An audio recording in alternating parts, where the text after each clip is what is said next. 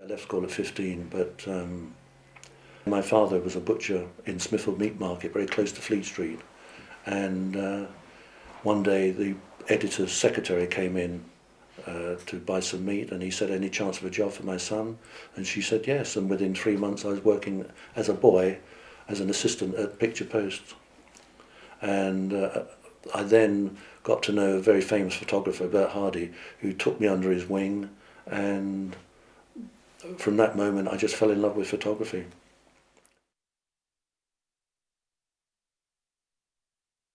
In 1960 I spent 1 year on the Daily Mail as a feature photographer, and Bing Crosby was going to play at the London Palladium, and the idea was that in the afternoon he would go out and play some golf. Half a dozen photographers from Fleet Street turned up in our suits and ties as we wore them then, and Bing came down with his golf clubs and he looked up at the sky and he said, "Fellas, I ain't going to play today, it's going to rain." And it started to spit with rain, so we took a boring picture of him standing there with a golf club on his shoulder. It was awful. And I wasn't happy with that. I went into the side entrance of Claridge's and I got in the lift with Bing Crosby. And I said to him, I said, "Mr. Crosby, if on a rainy day you don't play golf, do you ever practice in your suite?" And he said, "Sure I do." And I said, "Can I take a picture of you putting?"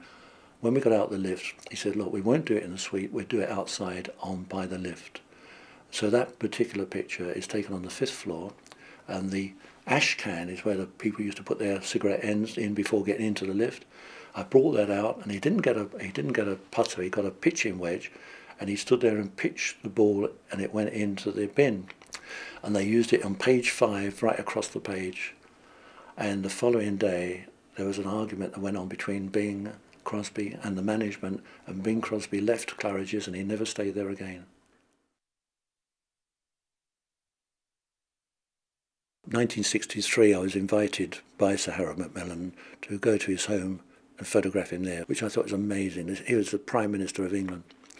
And we went to the house, Birch Grove in Sussex, and he gave me a drink of sherry, and he invited me to walk around the house so he could show me the house.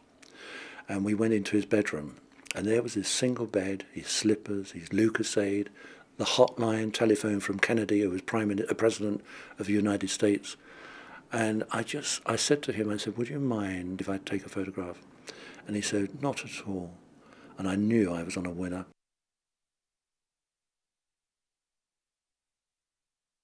February 1964, I was in Paris photographing 2 French rock stars, Johnny Hallyday and Sylvie Vartan. And while I was there, I got a phone call from a friend of mine, an editor. They'd just heard the Beatles were going on their first American tour. And if I could get a picture of them with an American flavour in it, I would be on a winner. And I went to the George Sank Hotel where the Beatles were staying and spoke to Brian Epstein. I said, "Brian, I've got this great idea. I know you're going to America." And I told him, and he liked it. So I went to the American embassy and I borrowed from the press attaché, I borrowed their Stars and Stripes on the top of the building. It was enormous, I mean seriously enormous. And it took 3 guys to put it into a cab, bring it back to the hotel, erect it on the wall, and I photographed the Beatles on the wall against the Stars and Stripes. 1964. Dear friend of mine, Les Perrin, he just signed up to do the handle of Rolling Stones, and he rang me from his office in Tin Pan Alley, and he said, "Would I like to photograph the Stones?" So I went up to Denmark Street, and it was a dark February afternoon. I put them in a taxi.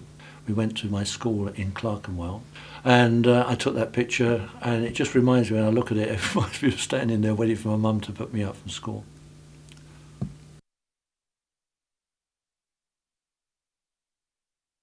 There was a certain period in 1972 when I took this photograph of magazines that when they got personalities, for some reason they got the fashion editor to go out and get clothes for them. So the session was arranged for a studio, and I was there and Pete and Dud were there, but the clothes hadn't arrived. So I went into the dressing room to tell them that they hadn't arrived, and one was standing with his shirt off and one was standing with his trousers off. And they said, "Dave, where do you want us?" And I said, "Well, unfortunately, the clothes are not ready." But I said, "I'd like to do a shot of you as you are."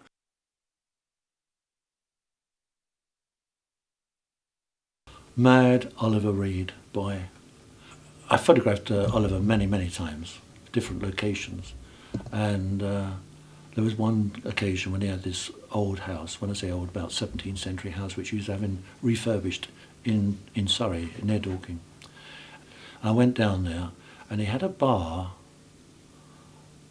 with the builders, the plumber, the bricklayer, the painter, whoever, were all sitting around the wall, absolutely drunk. I mean, this is 11 o'clock in the morning, they all got pints of beer. And Oliver was dressed in, he was wearing a kilt with a pair of boots. He had a Cubs cap on, green with a yellow braid. He had a full navel, what I call a navel beard, but half of it had been shaved off. So, I mean, he looked absolutely crazy. He was crazy. And forgive me, but he had a bucket behind the bar where he kept peeing into it. It was a bit disgusting, right? But on top of the bar, there was this, like, hammock, and with the bones hanging in the hammock. And he told me, and he swore to me, that they were his grandmother's bones. He'd gone down with one of his cronies to wherever and dug up the coffin and took the bones back. And I believe him. 1979, I was given an assignment to go down to Rio to photograph a very famous plastic surgeon. One lunchtime, I was sitting at the bar having a beer, and I turned around and I'm sitting next to Ronnie Biggs, who came from the same similar part of London to me, so he was very interested in what was going on back home in London. And we got on very well, and after a few beers, I said, Ronnie, I'd love to do, while I'm down here, do some pictures of you. He said, well, what have you got in mind? I said, well, what about on a railway line? And he said, Brazil, we could get arrested, there are military installations, we could be in prison. I thought, I don't want to go to prison with Ronnie Biggs, that's the last thing I want to do. So anyway, we agreed we'd do a picture. And I said, it's very important what you're wearing. It's got to look macho, it's got to look strong. So the following day, we drove 10 miles out of Rio, and there was this isolated railway track. Sat him on the railway track, did the pictures, and that was it. And I just have to mention to him that the following day, the 16th of February, was my birthday.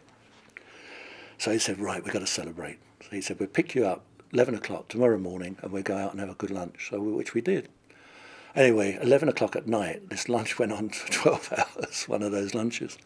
12 o'clock at night, he dropped me back at the hotel, and I'm getting ready for bed, and suddenly there's a knock at the door.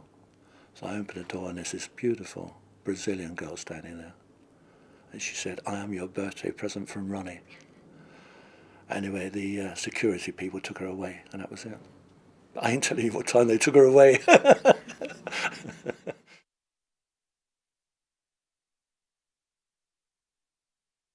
I always felt, by photographing these so-called VIPs, that to spend time with them, whether it's an hour or a day, or maybe certain people 2 or 3 days, sort of living with them virtually, that there were certain things that rubbed off, and I felt my education through life was always coming through from them. I'm a great one of listening to people and pinching their ideas, really. You know, I think if they got great ideas, why not borrow them, you know?